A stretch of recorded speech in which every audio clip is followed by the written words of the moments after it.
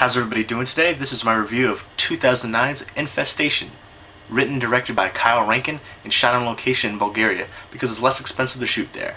The lead character, Cooper, who's played by Marquette, I remember him mostly from the movie Just Friends, starring Ryan Reynolds, Amy Smart, and Anna Faris, which is a really fun movie. If you like slapstick romantic comedies, I definitely say check that out. Now back to Infestation. Infestation also stars Linda Park from Star Trek Enterprise. She's only in the film for, I don't know, the first few minutes or so.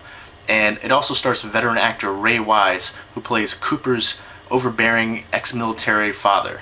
To me, this movie is like Shaun of the Dead meets Them, the 1954 sci-fi giant ants movie. This movie has some subtle comedy, some surprisingly very well done CGI, the acting was well done, the script was well written, and it's just overall a very fun movie. The story is about a slacker named Cooper who wakes up covered in webbing, and he realizes that the world has been taken over by giant bugs, and so he wakes up a group of people, and they basically fight for their survival, and they try to fight off the bugs, and they go to the big giant nest area as well, and they have the final showdown there, of course. There is, of course, the obligatory romantic storyline as well, and there is a surprising nude scene by Kinsey Packard. That really caught me off guard. I wasn't expecting that at all. There's also an interesting concept when you get bitten in the back by the big giant bugs, that you later on become a bug, and you're under their control. You grow all these extra legs, and you do their bidding, essentially. And that happens to a few different characters in the movie, and it also happens to a little tiny dog, which was really funny. I love this movie. I thought it was really well written. The acting was well done. The CGI was surprisingly well done. That really surprised me. I really enjoyed it. Overall, it's a very fun sci-fi horror comedy movie that I would definitely say check out. My only issue with the movie is the way that it ends. It leaves you hanging, and it kind of sets up for a sequel. I would definitely watch a sequel to this. I really enjoyed this movie. So if the sequel would be anything like this, I would definitely love it. And I enjoy the characters that did survive. I thought all of them did a great job, especially Hugo as well. But I just wish that it wouldn't have ended that particular way.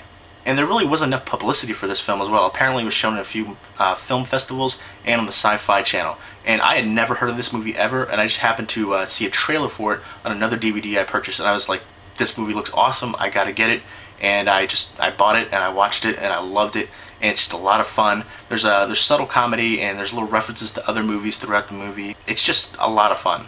I watched the director commentary as well, and in the very beginning, when Cooper wakes up, right before that, you see the bug basically bites the side of his cheek, and he throws up. And at first, I didn't quite grasp everything from there, but then from the director commentary, that's basically the only reason I would know what exactly happened in that scene or what the director intended. Basically, what the director intended was the bugs hit the jugular, and that's how they disable them or kill them. And for whatever reason, you hear another person in the background like make a noise, so the bug missed the jugular, and instead it hits Cooper in the cheek and throws up, and that's what enables him to wake up before everybody else. And then, of course, Cooper wakes everybody else up. And I would not have known that if I didn't watch the director commentary, so I figured I would pass that information along to you, the viewers. Overall, I give this movie an 8.5 out of 10 stars. If it wasn't for the end scene, I would give it definitely a 9.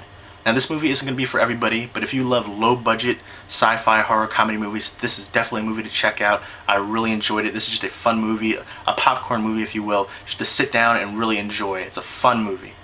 I highly recommend this if this sounds like your type of movie.